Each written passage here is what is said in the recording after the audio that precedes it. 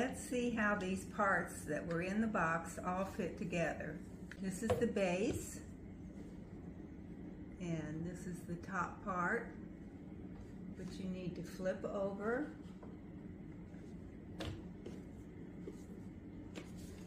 And it fits in little slots on each side. Just fits right on there.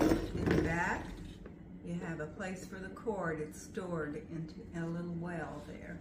So here's your air fryer. And then you have a crisper plate.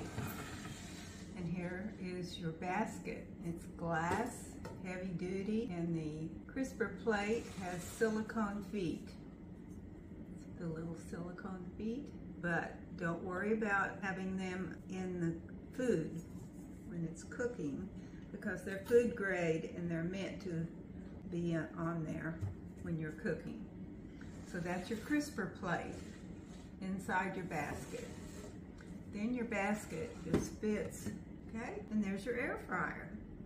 The great feature about this air fryer is that it comes apart for storage.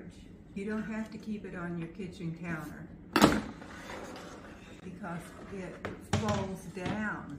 Take the basket out.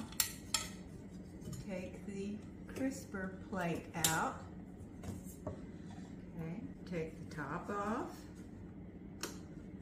And you turn it upside down, and has little feet on the bottom so it won't hurt the glass. And you put it into the basket upside down. There it is. Then you can put the crisper plate right on top and store it that way. And then put it back on the base. And now you've got a shorter unit that you could put inside your kitchen cabinets for storage. I think this is a great feature. I love it because I love having things stored inside the cabinet, and I don't like things sitting all over my countertop. I can't wait to use it and try it out.